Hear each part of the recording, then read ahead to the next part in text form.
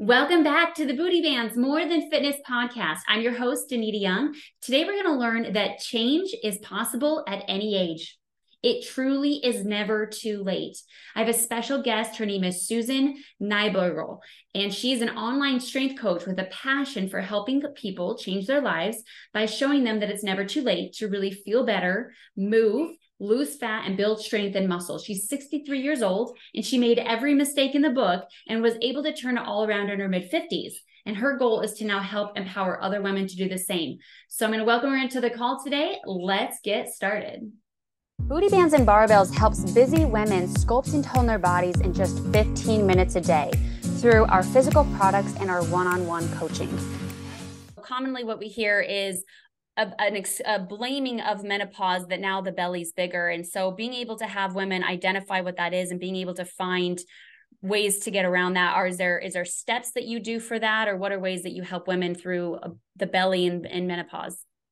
Well, I think women need to understand that it's a normal process, right? But it's going to hit us all differently. But we almost all get a little bit of extra belly fat because that's where our hormones want to store everything during the time. But the first thing is we got to understand that we're still in control over this. It doesn't mean that we can't lose weight. And I think that's the first step, because we think automatically we can't, because what we did when we were in our 20s doesn't work anymore. Well, it's not going to work anymore because we're not in our 20s anymore. So yeah, we have to be tighter. We have to be a little bit more on top of things, a lot more on top of things. We don't maybe have the wiggle room that we used to give ourselves 20, 30 years ago. But with all of that, we still control the narrative. We still control how it goes. And I think people give up too quickly. And if people would take a modest deficit approach, which for people in my generation, that's kind of hard to do because we're programmed to think that we have to starve. We're programmed to think that that's the only way to get rid of this belly fat. And that's not true. A modest deficit with consistent effort. And I'll even say this, consistent, honest effort over time will get rid of whatever belly fat, whether it's belly fat or arm fat or, whatever fat, I mean, that's the formula for anything at any age. It's just when we get to this time of life, it's more challenging. It's probably going to take longer and it's going to be frustrating, but we have to be more vigilant about it. I think it's probably a good word. But the cool thing is it will still work. I mean, the science of weight loss hasn't changed just because you're in menopause. You eat less than your body needs, you'll lose weight. But now we've got to be a little bit more on top of that piece. Maybe tracking our calories when we didn't before, maybe weighing our food when we didn't before, maybe not having all the snacks and the mindless eating that we did before, things like that. We have to be more aware of and more on top of, and then be consistent with all of that over time. Got it. So for me, and my take on it with helping women too, is I try to, as least as possible, think of doing the calorie counting or the deficits or the restrictions in any sort of way. If anything, I like to, and the shrinking mentality, in my opinion, has actually made people not even know what is left to right. They feel very confused. So mine is giving them one thing to focus on. And what I've seen working with women that are over the age of 30s or at least 40s and up is that they are protein deficient because they have been starving themselves. So I give them one thing to focus on, which is get protein in every one of your meals. And just that alone helps build back that muscle, which gets them back into eating consistently, and then also speeds the metabolism, which burns the fat. So that's kind of my approach. So you're kind of saying, you were saying like deficit and calorie counting, and to me, I feel like that would throw me overboard. Does that work for you, and does that work for your clients? It could work for whoever. I mean, it may not work for everybody, right? I mean, if someone is brand new to this, and that sounds overwhelming to them, well, then it's not for them, right? I mean, focusing on protein is a great thing to focus on. So okay, let's not track everything. Let's take a piece of paper and write down everything you put in your mouth during the course of a day. And let's kind of get an idea, an honest awareness of how much you're actually consuming. I think that's pretty easy. You don't have to count anything or measure anything, because we always think we're eating a lot less than we actually are, right? And when we write it on a piece of paper, our eyes get wide open. It's like, oh my God, I didn't know I was actually eating and drinking all of this all day long. So when you start getting that kind of an idea, you could start making small changes just from that list. Maybe I'm not going to have the snack. I don't need this. And then that could be one way of getting the ball rolling. I mean, there's a lot of different ways to do this. That's one of them. Protein certainly can be one of them. It's not a one size fits all, but the awareness of you are in control. You still need to consume less than your body needs. Let's figure out what works best for you. Yeah. I like the awareness piece. I do believe that in order to change anything, you have to have awareness. So I do think that's a very important part. I think where most of the overeating comes from, at least with my side of this world and working with women, which obviously has got to be very similar.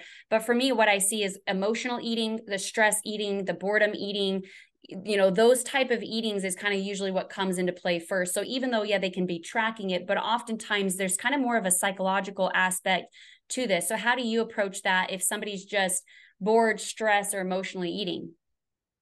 I think they need to become aware that they're being they're eating mindlessly.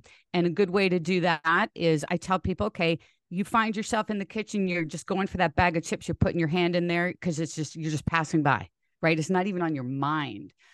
So I like to tell everybody a cool strategy for this, and it can work for emotional eating as well, is when you feel that impulse to grab something, which is emotional eating or mindless eating, just stop for a second. And I say, ask yourself if you're hungry. Just get yourself out of the subconscious and now make it conscious. And of course, the answer is probably no, because when we do this kind of stuff, we're rarely, if ever, truly hungry. It's something else that's driving it.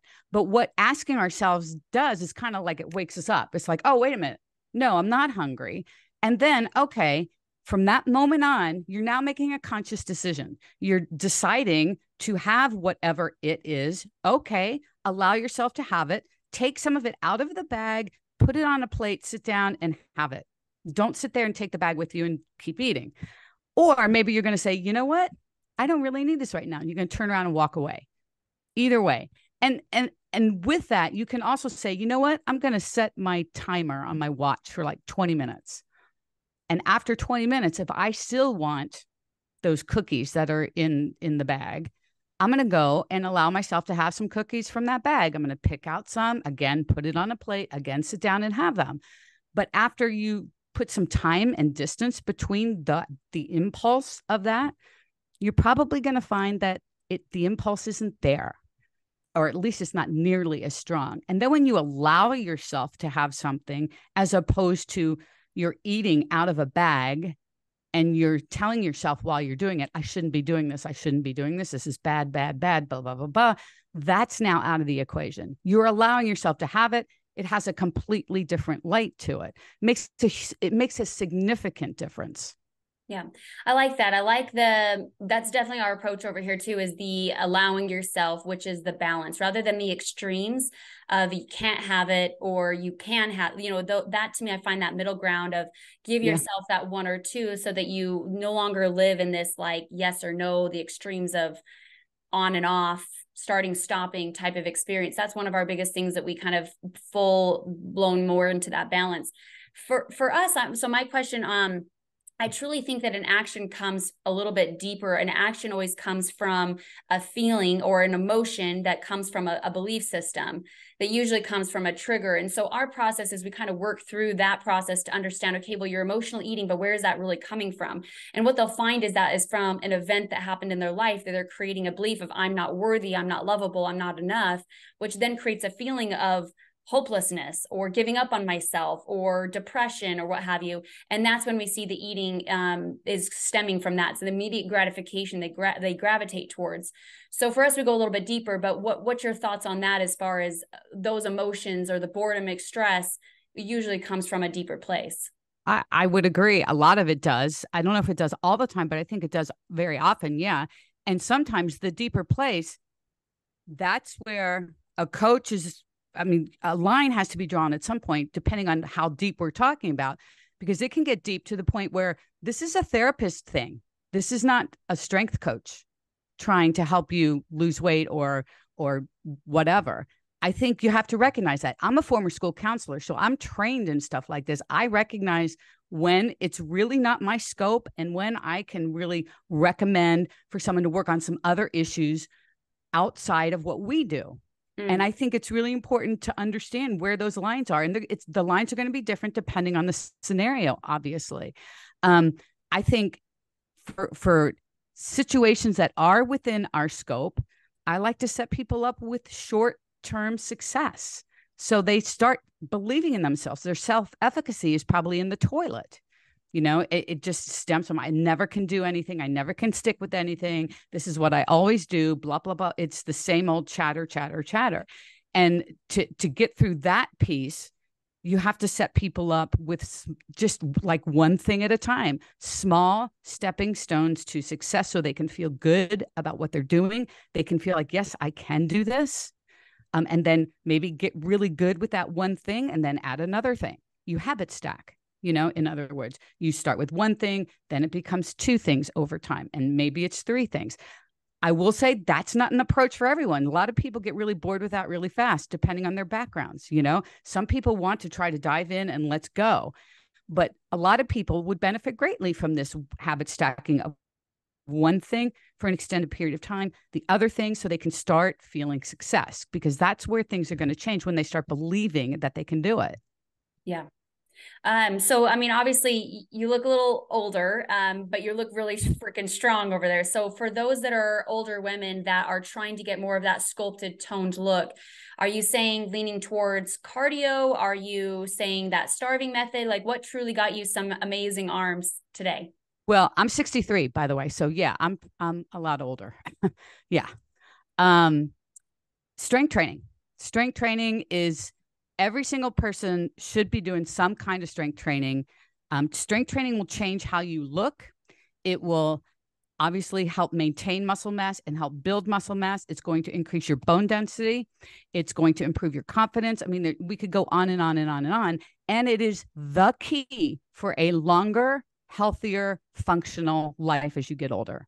So people who are 30 years younger than me, hopefully they're on it now.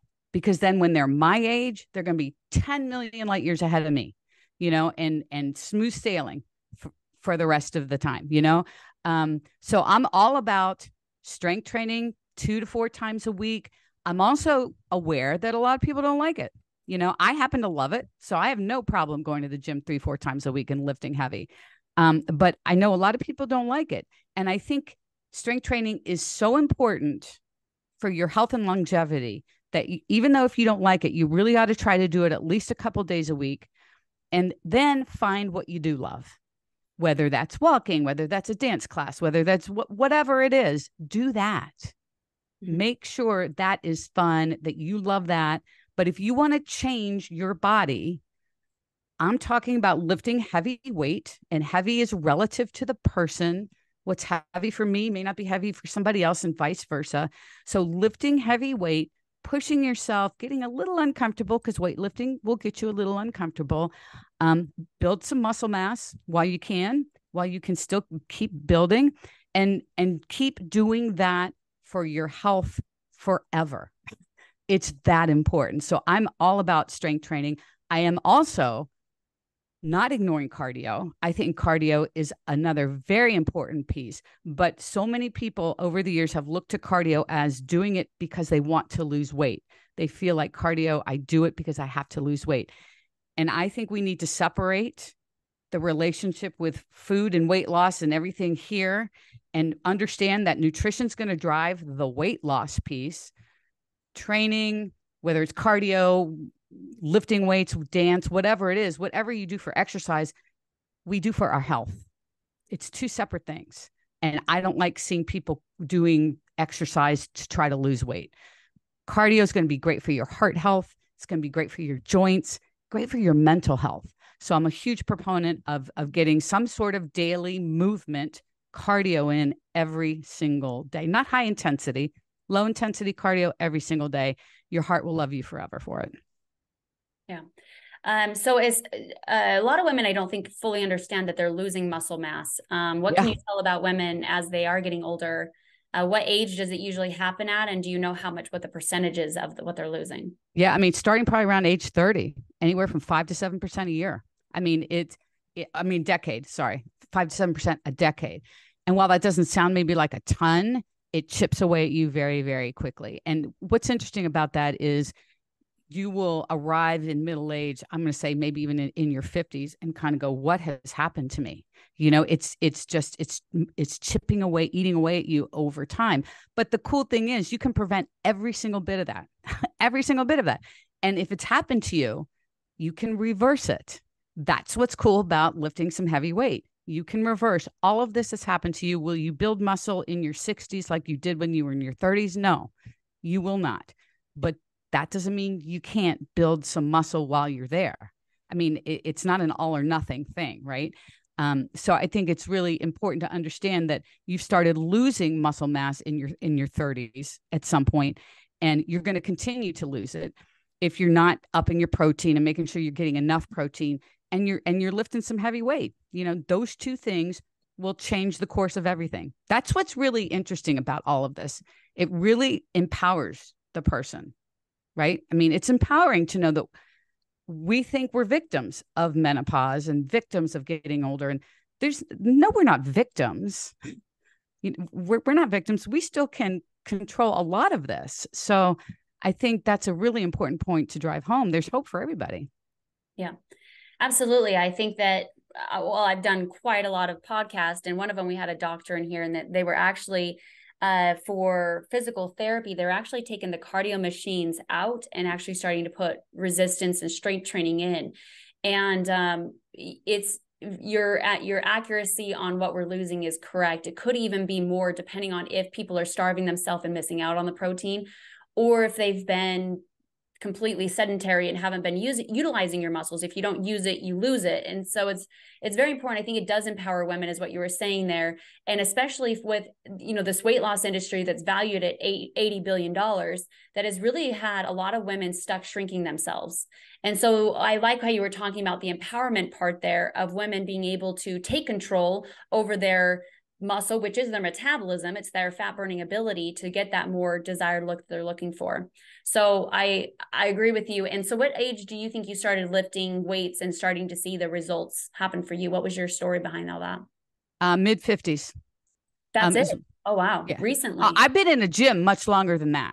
Okay. I mean, I've been in the gym since 30, 40, 50 years, probably. I mean, I've been in the gym for a long time, but I started doing classes just like a lot of people. They got me back in the door, started paying attention to the weight training session, decided to hire a trainer. And I'm talking, this was back in the early 90s, maybe late 80s. So I've been in the gym for a long time. I just never had anyone put the pieces of the entire puzzle together for me, because I lost about 50 pounds with Jenny Craig back in the day, in the 80s, late 80s. And after that, I didn't know how to maintain anything. I didn't learn anything from Jenny Craig other than I didn't eat a lot and I lost weight. And I carried that for decades. I lost and regained increments of that 50 pounds over the decades. So I never had that combined with training ever together until I was in my mid 50s. When I hired my coach, he changed my life. We're now business partners. We run the Inner Circle together. Jordan Syatt, he and I run the Inner Circle together. And everything changed at that point. How I thought physically, how I looked. And so now I feel like it's my mission, and it's also my responsibility as someone in this industry, being as old as I am, to let everybody know I am no one special. I don't have good genetics.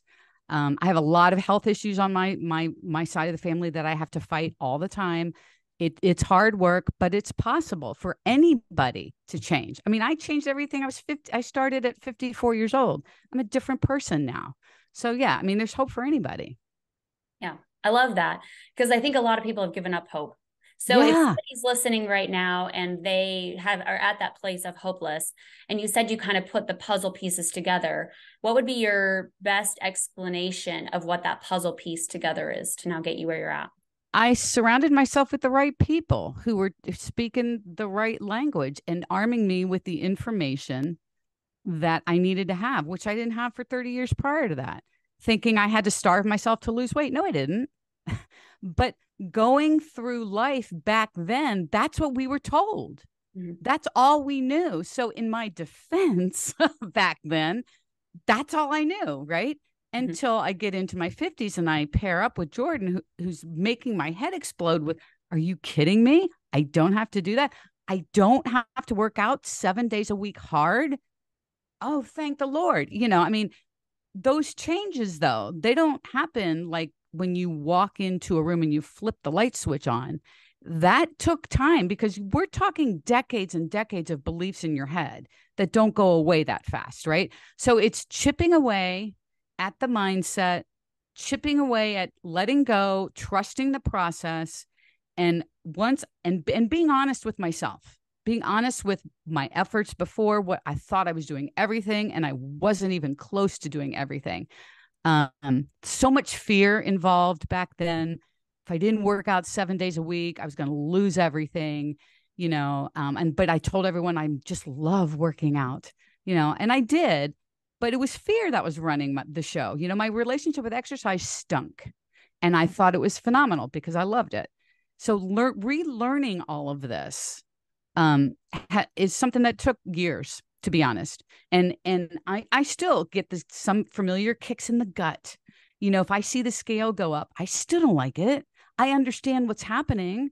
I understand I didn't eat 10,000 calories over my maintenance in order to gain a pound overnight. I know that, but I still don't like it, you know? So I still have the little familiar pangs. I just know how to handle it now. Mm-hmm. And I think that's the cool thing.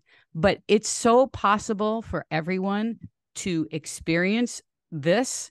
And I feel like I need to be one. I'm so much older than most everybody. And so I feel like I really want to kind of lead the way and make sure the message gets out that it's never too late to make a change. Yeah, absolutely. And it's very needed, because there's going to be people that are out there that if they think it could be an age is the reason why they're not, right? Yeah. So they can use that for an example. But we know that there's Joan, I think she's in her 80s now. Yeah. That, I mean, she's a perfect example of, she started, I think, in her 70s, if that's correct. And now she's in her 80s and she looks phenomenal. So being able to show women at any age that you're at, whatever your genetics are, whatever you're going through, a lot of it, we didn't have the right tools. And so I feel the exact same way, as being able to be that voice for women, because I've been hopeless. I've been stuck in depression. I thought that there was no way I could ever get to the goals that I wanted to, until I hired a coach. And then that changed my world. And I thought, man, why is this not out here in the world? Yeah. So I appreciate that there's like-minded women like you and I out there really spreading this message, and really appreciate you coming on today. So what I'll do is I will go ahead and put your Instagram down in the below. You guys can go ahead and check out Susan. She's phenomenal. You can already hear just that she's setting this path of, hey, it's hopeful. Get out of your own way. We weren't taught this, you guys. So let's learn the new way. And there's more control. It's simpler. It is more possible. It's easier. You're in a more place of maintenance. You don't have to struggle anymore. That's all very possible. So thanks for jumping in today and taking your time. Is there anything else that you would like to say? No, I thanks for having me here. And it's truly never too late to change. And I hope everyone takes that away. And if I can ever help anyone, please let me know. Absolutely. Thanks for jumping on, Susan. I appreciate it. Thank you. Bye. So I have really never stuck with anything for more than 6 months until I found Booty Bands Barbells. It's life-changing. The progress over perfection mindset has been so life-changing. Have self-love and to have self-worth. I just do the 10 minutes and I'm already reaping the benefits. The workouts are fun and that they're effective. I have seen great results that I never thought I'd ever see. I love it because I'm keeping the weight off. We help hold each other accountable and stay committed to our goals. Booty Bands and Barbells has really changed my life for the better. I have to be real with you. The past 6 months really took a toll on me and my body. I felt incredibly stressed, isolated. After being a good 12 to 13 pounds heavier, said that's it, I'm gonna make healthy choices. And I'm happy to tell you today that I am actually down 15 pounds. I feel amazing. I feel like I lost fat and put on muscle. I have a lot more energy. So it's never too late to start. You can take control again. Thanks, Booty Band Nation. Positive that you will get more sculpted, more toned, and you're gonna love those new healthy changes, and our community and our coaches. From where you're at, no matter where you are, are or how long you've been in the position. So just click the button below to book the call with our team.